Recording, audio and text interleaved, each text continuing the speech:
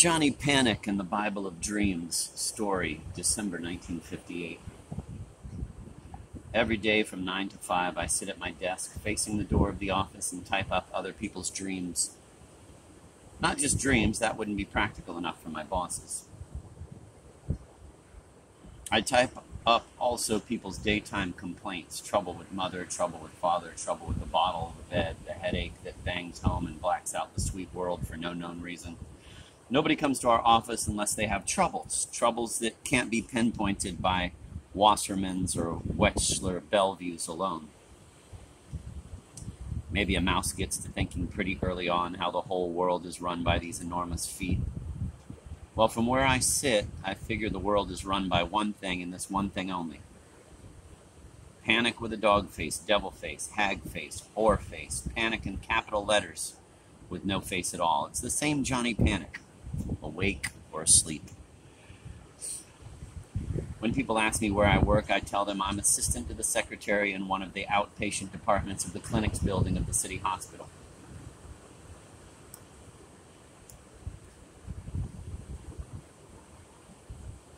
This sounds so be-all, end-all, they seldom get around to asking me more than what I do, and what I do is mainly type up records. On my own hook, though, and completely undercover, I am pursuing a vocation that would set these doctors on their ears. In the privacy of my one-room apartment, I call myself secretary to none other than Johnny Panic himself. Dream by dream, I am educating myself to become that rare character, rarer in truth than any member of the Psychoanalytic Institute, a dream connoisseur. Not a dream stopper, a dream explainer, an exploiter of dreams for the crass practical ends of health and happiness, but an unsorted collector of dreams for themselves alone. A lover of dreams for Johnny Panic's sake, the maker of them all. There isn't a dream I've typed up in our record books that I don't know by heart. There isn't a dream I haven't copied out at home into Johnny Panic's Bible of Dreams. This is my real calling. Some nights I take the elevator up to the roof of my apartment building. Some nights about 3 a.m. over the trees at the far side of the park, the United Fund torch flare flattens and recovers under some witchy invisible push, and here and there in the hunks of stone and brick I see a light. Most of all, though, I feel the city sleeping from the river on the west to the ocean on the east, like some rootless island rockabyeing itself on nothing at all.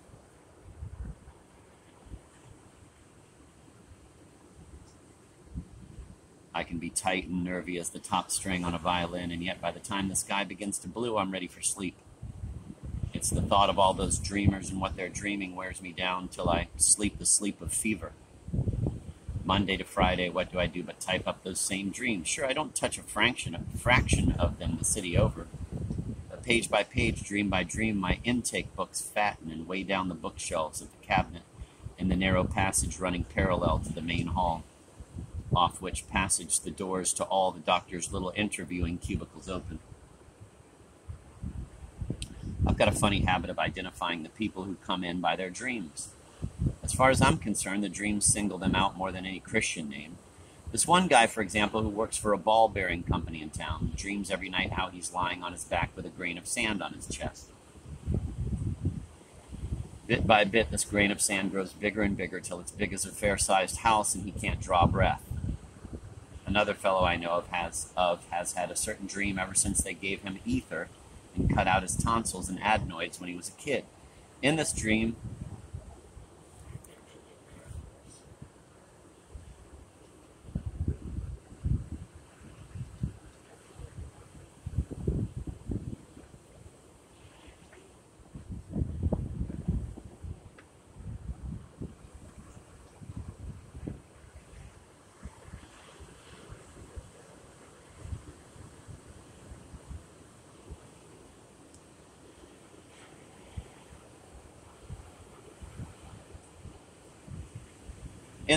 he's caught in the rollers of a cotton mill fighting for his life. Oh, he's not alone, although he thinks he is. A lot of people these days dream they're being run over or eaten by machines.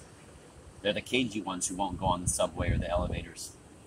Coming back from my lunch hour in the hospital cafeteria, I often pass them, puffing up the unswept stone stairs to our office on the 4th floor. I wonder now and then what dreams people had before ball bearings and cotton mills were invented.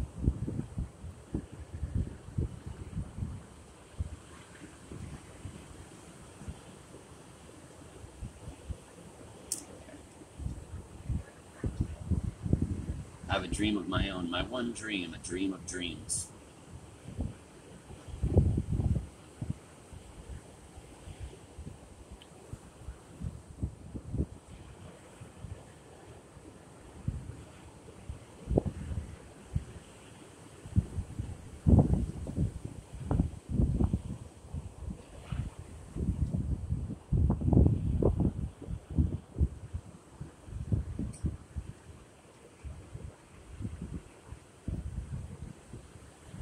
In this dream, there's a great half-transparent lake stretching away in every direction, too big for me to see the shores of it.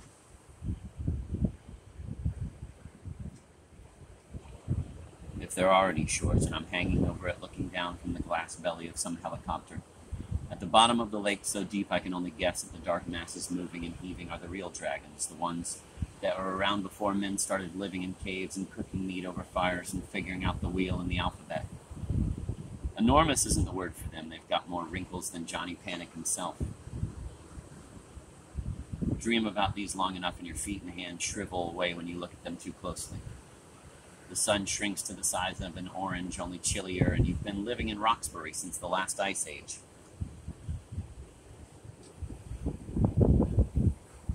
No place for you but a room padded soft as the first room you knew of, where you can dream and float and dream, till at last you actually are back among those great originals, and there's no point in any dreams at all.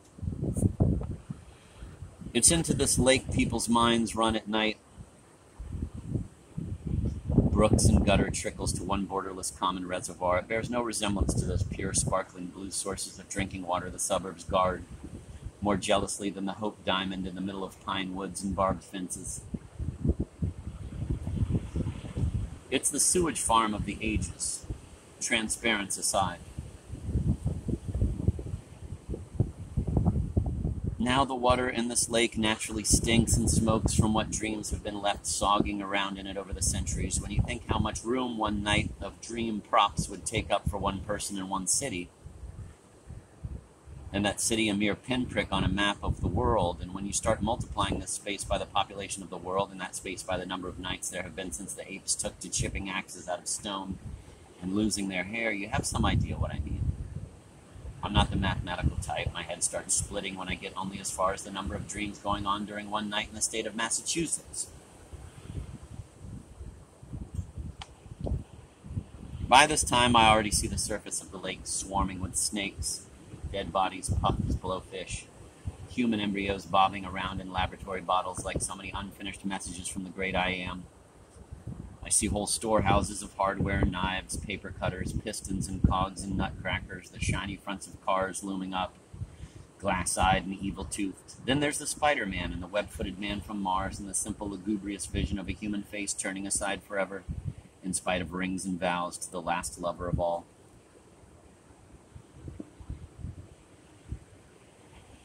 One of the most frequent shapes in this backwash is so commonplace it seems silly to mention it. It's a grain of dirt.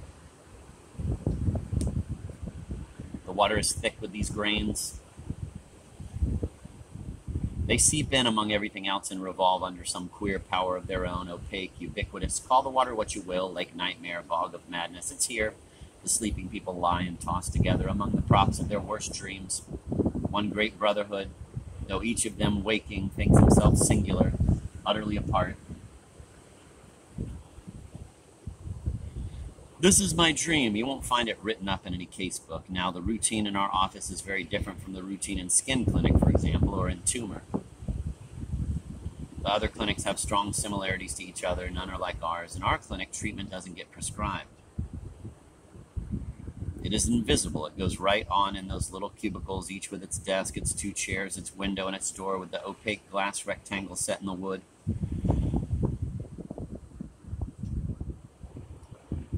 There is a certain spiritual purity about this kind of doctoring. I can't help feeling the special privilege of my position as assistant secretary in the adult psychiatric clinic.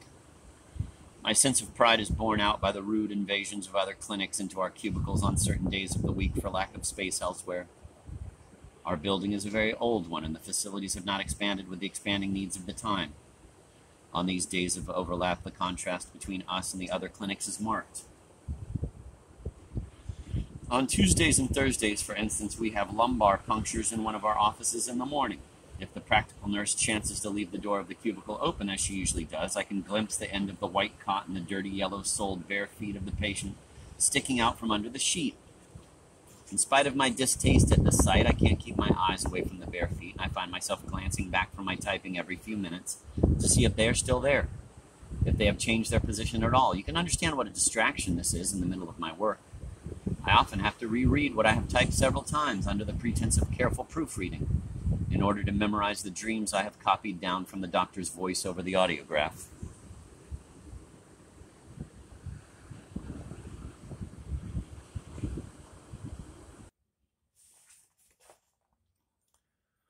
Nerve clinic next door, which tends to the grosser or more unimaginative end of our business, also disturbs us in the mornings. We use their offices for therapy in the afternoon, as they are only a morning clinic, but to have their people crying or singing or chattering loudly in Italian or Chinese, as they often do, without break for 4 hours at a stretch every morning, is distracting, to say the least. In spite of such interruptions by other clinics, my own work is advancing at a great rate. By now, I am far beyond copying only what comes after the patient saying, "I have this dream, doctor." I am at the point of recreating dreams that are not even written down at all, dreams that shadow themselves forth in the vaguest way, but are themselves hid like a statue under red velvet before the grand unveiling.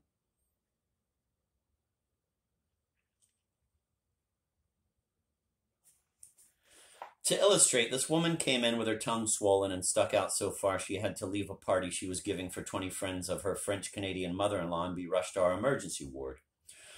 She thought she didn't want her tongue to stick out, and to tell the truth, it was an exceedingly embarrassing affair for her, but she hated that French-Canadian mother-in-law worse than pigs, and her tongue was true to her opinion, even if the rest of her wasn't. Now, she didn't lay claim to any dreams. I have only the bare facts above to begin with, yet behind them I detect the bulge and promise of a dream. So I set myself to uprooting this dream from its comfortable purchase under her tongue. Whatever the dream I unearth by working, taxing work, and even by a kind of prayer, I am sure to find a thumbprint in the corner. A malicious detail to the right of center. A bodiless midair Cheshire cat grin, which shows the whole work to be gotten up by the genius of Johnny Panic and him alone. He's sly, he's subtle, he's sudden as thunder, but he gives himself away only too often. He simply can't resist melodrama. Melodrama of the oldest, most obvious variety.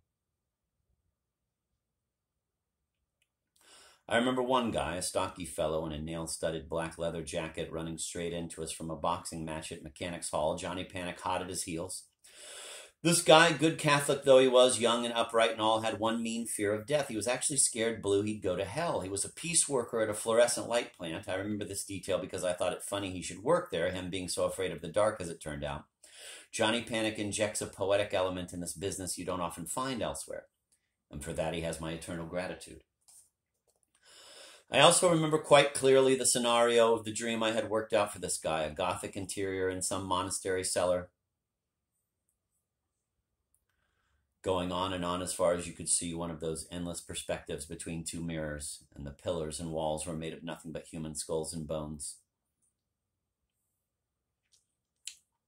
And in every niche there was a body laid out, and it was the Hall of Time, with the bodies in the foreground still warm, discoloring and starting to rot in the middle distance, and the bones emerging clean as a whistle, in a kind of white futuristic glow at the end of the line. As I recall, I had the whole scene lighted for the sake of accuracy, not with candles, but with the ice-bright fluorescence that makes skin look green and all the pink and red flushes dead black purple.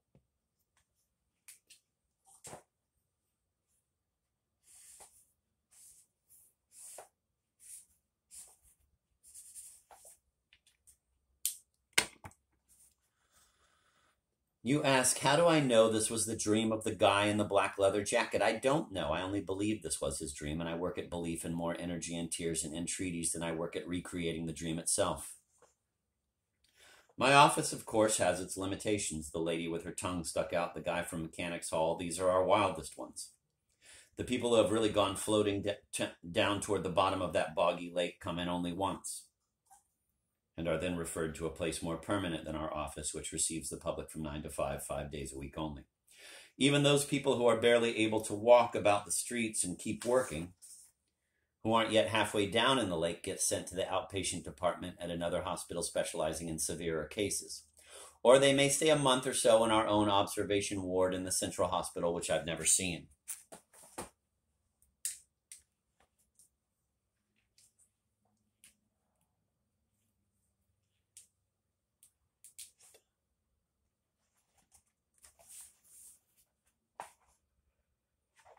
I've seen the secretary of that ward, though. Something about her merely smoking and drinking her coffee in the cafeteria at the 10 o'clock break put me off, so I never went to sit next to her again. She has a funny name I don't ever quite remember correctly, something really odd, like Miss Miller-Avage. One of those names that seem more like a pun mixing up Milltown and Ravage than anything in the city phone directory.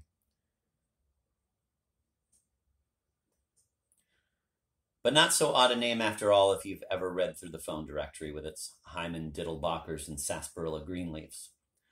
I read through the phone book once, never mind when, and it satisfied a deep need in me to realize how many people aren't called Smith. Anyhow, this Miss Miller-Avage is a large woman, not fat, but all sturdy muscle and tall on top of it. She wears a gray suit over her hard bulk that reminds me vaguely of some kind of uniform without the details of cut having anything strikingly military about them. Her face, hefty as a bullock's, is covered with a remarkable number of tiny maculae, as if she'd been lying underwater for some time and little algae had latched onto her skin, smutching it over with tobacco browns and greens. Those moles are noticeable mainly because the skin around them is so pallid. I sometimes wonder if Miss Miller-Avage has ever seen the wholesome light of day. I wouldn't be a bit surprised if she'd been brought up from the cradle with the sole benefit of artificial lighting.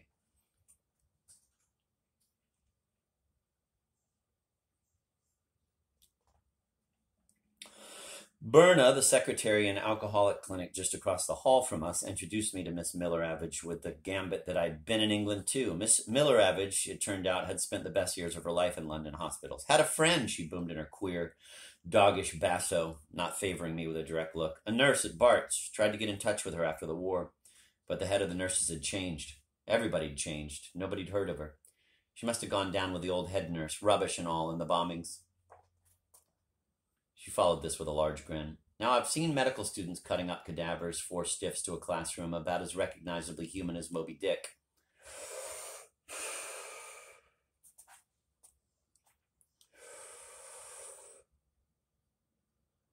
Now, I've seen medical students cutting up cadavers, 4 stiffs to a classroom, about as recognizably human as Moby Dick, and the students playing catch with the dead men's livers. I've heard guys joke about sewing a woman up wrong after a delivery at the charity ward of the Lying In. But I wouldn't want to see what Miss Miller-Avage would write off as the biggest laugh of all time. No thanks and then some. You could scratch your eyes with a pen and swear you'd struck solid quartz.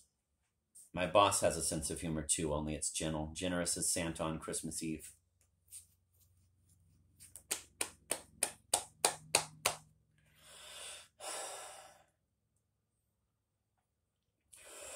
I work for a middle-aged lady named Miss Taylor, who is the head secretary of the clinic and has been since the clinic started 33 years ago, the year of my birth, oddly enough. Miss Taylor knows every doctor, every patient, every outmoded appointment slip, referral slip, and billing procedure the hospital has ever used or thought of using. She plans to stick with the clinic until she's farmed out in the green pastures of Social Security checks. A woman more dedicated to her work I never saw. She's the same way about statistics as I am about dreams.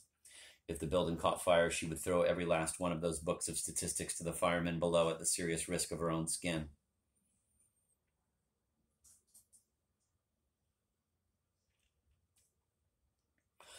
I get along extremely well with Miss Taylor. The one thing I never let her catch me doing is reading the old record books. I have actually very little time for this. Our office is busier than the stock exchange with a staff of 25 doctors in and out, medical students in training, patients' relatives, and visiting officials from other clinics, referring patients to us. So even when I'm covering the office alone during Miss Taylor's coffee break and lunch hour, I seldom get to dash down more than a note or two.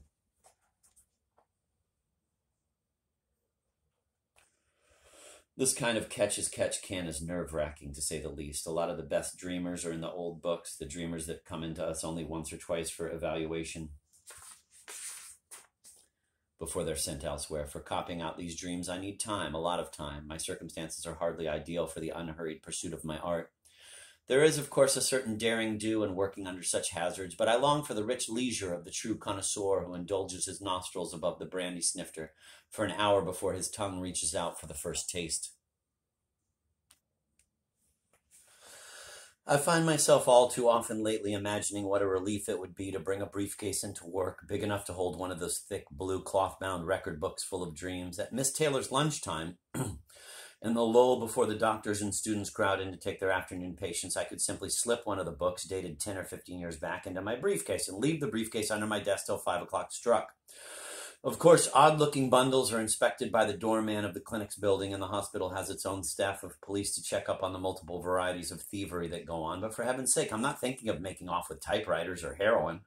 I'd only borrow the book overnight and slip it back on the shelf first thing the next day before anybody else came in. Still, being caught taking a book out of the hospital would probably mean losing my job and all my source material with it.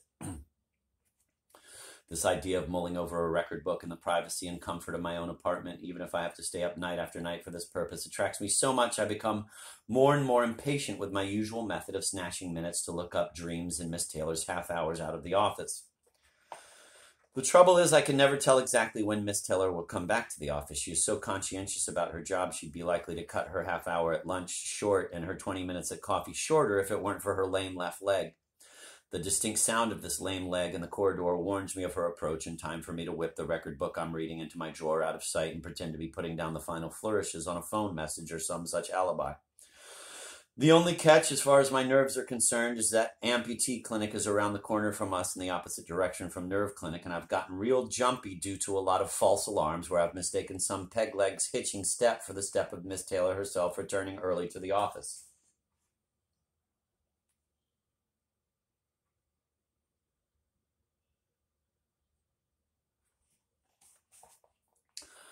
On the blackest days when I've scarcely time to squeeze one dream out of the old books and my copywork is nothing but weepy college sophomores who can't get a lead in Camino Real, I feel Johnny Panic turn his back, stony as Everest, higher than Orion, and the motto of the great Bible of dreams, perfect fear casteth out all else, is ash and lemon water on my lips.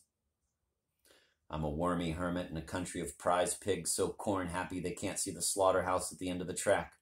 I'm Jeremiah vision-bitten in the land of cocaine.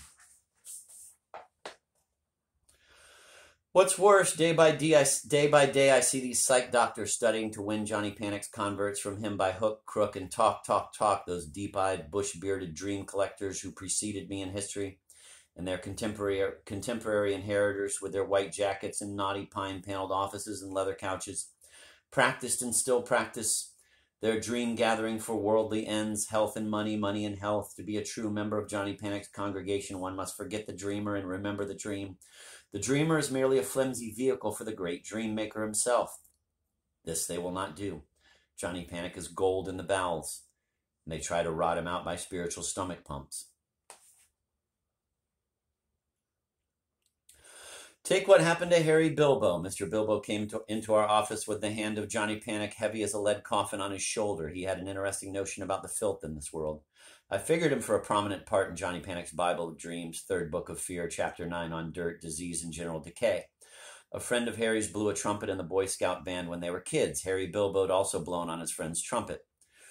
Years later, the friend got cancer and died. Then one day, not so long ago, a cancer doctor came into Harry's house, sat down in a chair, passed the top of the morning with Harry's mother, and on leaving, shook her hand and opened the door for himself. Suddenly, Harry Bilbo wouldn't blow trumpets or sit down on chairs or shake hands if all the cardinals of Rome took to blessing him 24 hours around the clock for fear of catching cancer. His mother had to go turning the TV knobs and water faucets on and off and opening doors for him. Pretty soon, Harry stopped going to work because of the spit and dog turds in the street. First, that stuff gets on your shoes, and then when you take your shoes off, it gets on your hands, and then at dinner, it's a quick trip into your mouth, and not 100 Hail Marys can keep you from the chain reaction.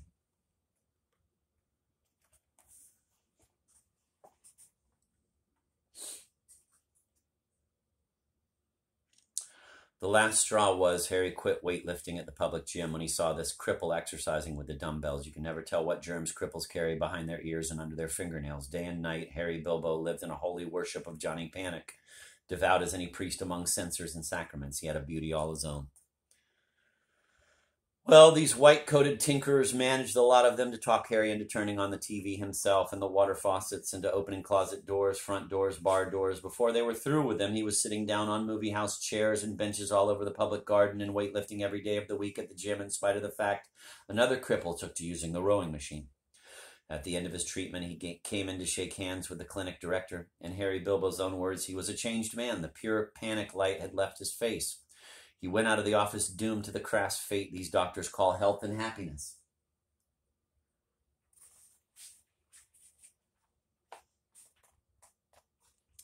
About the time of Harry Bilbo's cure, a new idea starts nudging at the bottom of my brain. I find it hard to ignore as those bare feet sticking out of the lumbar puncture room. If I don't want to risk carrying a record book out of the hospital in case I get discovered and fired and have to end my research forever, I can really speed up work by staying in the clinic's building overnight. I am nowhere near exhausting the clinic's resources in the piddling amount of cases I am able to read in Miss Taylor's brief. Absences during the day are nothing to what I could get through in a few nights of steady copying. I need to accelerate my work, if only to counteract those doctors. Before I know it, I am putting on my coat at 5 and saying goodnight to Miss Taylor, who usually stays a few minutes overtime to clear up the day's statistics, and sneaking around the corner into the ladies' room. It is empty.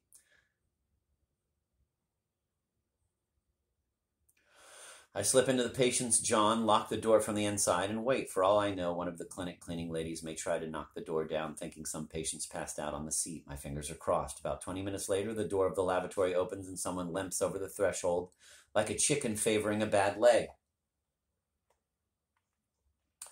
It is Miss Taylor. I can tell by the resigned sigh as she meets the jaundiced eye of the lavatory mirror. I hear the click-cluck of various touch-up equipment on the bowl. Water sloshing, the scritch of a comb and frizzed hair, and then the door is closing with a slow hinged wheeze behind her.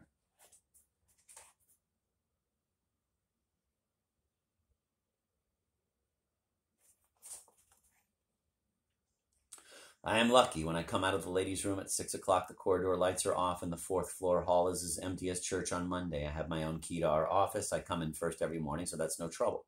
The typewriters are folded back into the desks. The locks are on the dial phones. All's right with the world.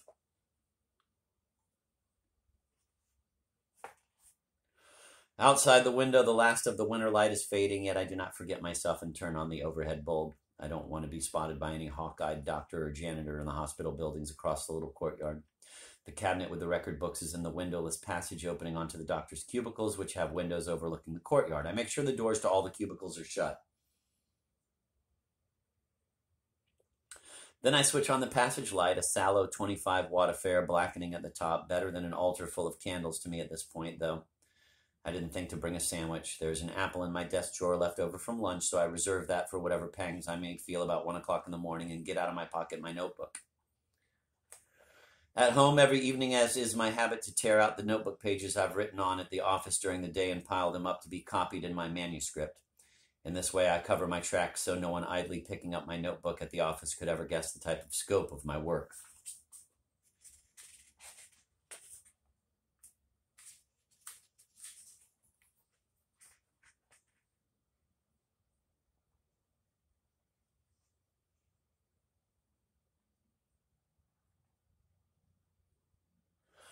I begin systematically by opening the oldest book on the bottom shelf.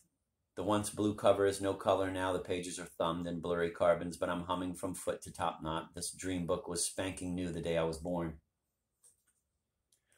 When I really get organized, I'll have hot soup in a thermos for the dead of winter nights, turkey pies and chocolate eclairs. I'll bring hair curlers and 4 changes of blouse to work in my biggest handbag on Monday mornings, so no one will notice me going downhill and looks and start suspecting unhappy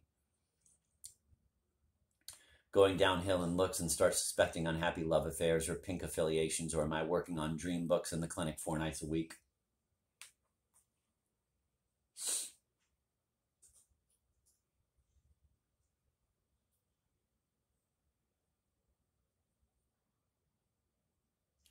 11 hours later, I'm down to apple corn seeds, and in the month of May 1931, with a private nurse who has just opened a laundry bag in her patient's closet and found 5 severed heads in it, including her mother's.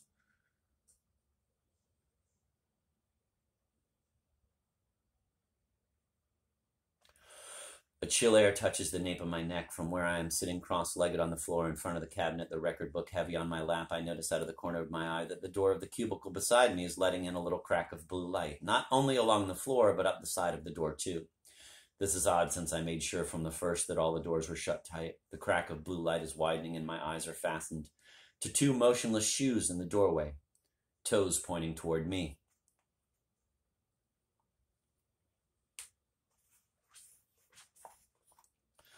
They are brown leather shoes of a foreign make with thick elevator soles. Above the shoes are black silk socks through which shows a pallor of flesh. I get as far as the gray pinstripe trouser cuffs.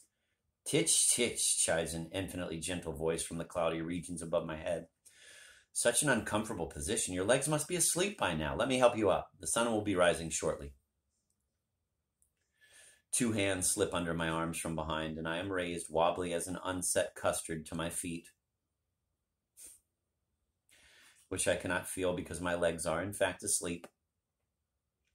The record book slumps to the floor, pages splayed.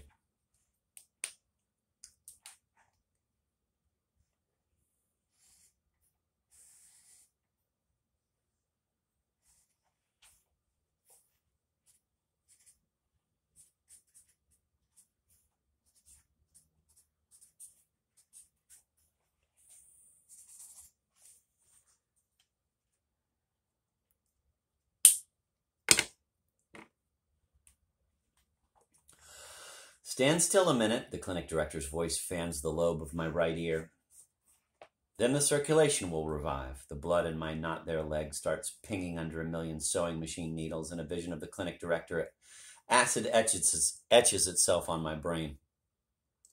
I don't even need to look around. Fat pot-belly buttoned into his gray pinstriped waistcoat, woodchuck teeth yellow and buck, every color eyes behind the thick lensed glasses quick as minnows.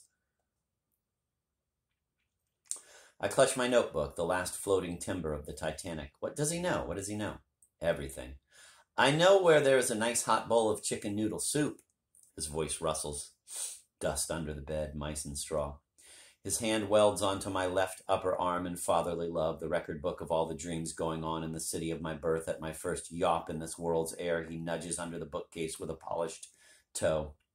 We meet nobody in the dawn-dark hall, nobody on the chill stone stair down to the basement corridors where Billy, the record room boy, cracked his head skipping steps one night on a rush errand.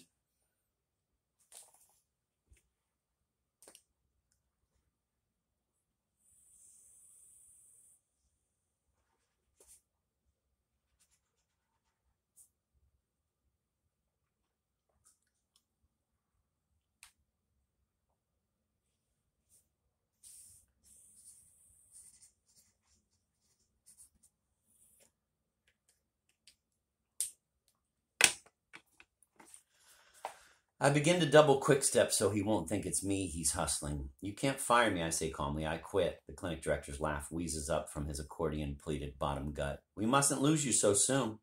His whisper snakes off down the whitewashed basement passages, echoing among the elbow pipes, the wheelchairs and stretchers beached for the night along the steam-stained walls. Why, we need you more than you know. We wind and double, and my legs keep time with his until we come somewhere in those barren rat tunnels to an all-night elevator run by a one-armed Negro. We get on, and the door grinds shut like the door on a cattle car, and we go up and up. It is a freight elevator, crude and clanky, a far cry from the plush passenger lifts I am used to in the clinic's building.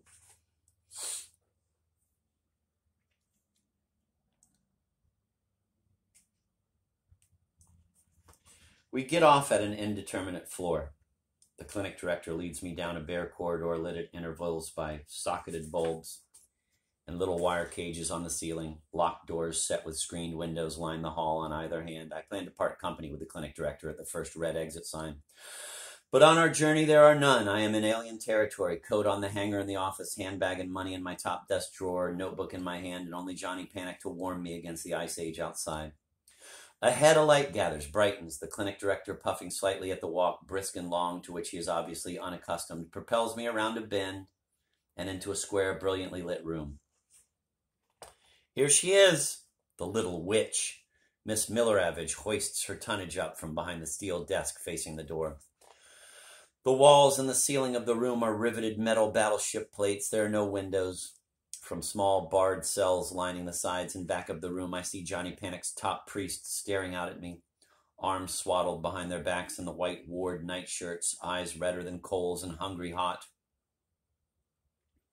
They welcome me with queer croaks and grunts as if their tongues were locked in their jaws. They have no doubt heard of my work by way of Johnny Panic's grapevine and want to know how his apostles thrive in the world. I lift my hands to reassure them, holding up my notebook, my voice loud as Johnny Panic's organ with all stops out. Peace I bring to you. The book. None of that old stuff, sweetie. Miss Milleravage is dancing out at me from behind her desk like a trick elephant. The clinic director closes the door to the room. The minute Miss Milleravage moves, I notice that her hulk has been hiding from view behind the desk. A white cot high as a man's waist with a single sheet stretched over the mattress, spotless and drum-skin tight. At the head of the cot is a table on which sits a metal box covered with dials and gauges. The box seems to be eyeing me, copperhead ugly from its coil of electric wires, the latest model in Johnny Panic killers. I get ready to dodge to one side when Miss Milleravage grabs her fat hand, comes away with a fistful of nothing. She starts for me again, her smile heavy as dog days in August. None of that, I'll have that little black book. Fast as I run around the high white cot, Miss Milleravage is so fast you'd think she wore roller skates. She grabs and gets. Against her bulk I beat my fists, and against her whopping milkless breasts until her hands on my wrists are iron hoops, and her breath hushabies me with a love stink fouler than Undertaker's basement.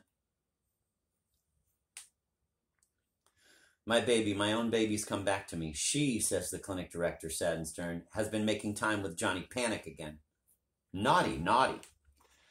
The white cot is ready. With a terrible gentleness, Miss Milleravage takes the watch from my wrist, the rings from my fingers, the hairpins from my hair. She begins to undress me. When I am bare, I am anointed on the temples and robed in sheets, virginal as the first snow. Then from the four corners of the room and from the door behind me come 5 false priests in white surgical gowns and masks whose one life work is to unseat Johnny Panic from his own throne. They extend me full length on my back on the cot, the crown of wires placed on my head, the wafer of forgetfulness on my tongue. The masked priests move to their posts and take hold. One of my left leg, one of my right, one of my right arm, one of my left, one behind my head at the metal box where I can't see. From their cramped niches along the wall, the votaries raise their voices in protest. They begin the devotional chant. The only thing to love is fear itself. Love of fear is the beginning of wisdom. The only thing to love is fear itself. May fear and fear and fear be everywhere. There is no time for Miss Milleravage or the clinic director or the priests to muzzle them. The signal is given. The machine betrays them. At the moment when I think I am most lost, the face of Johnny Panic appears in a nimbus of arc lights on the ceiling overhead. I am shaken like a leaf in the teeth of glory. His beard is lightning. Lightning is in his eye. His word charges and illumines the universe.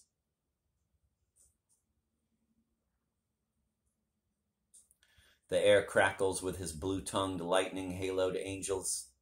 His love is the 20-story leap, the rope at the throat, the knife at the heart. He forgets not his own.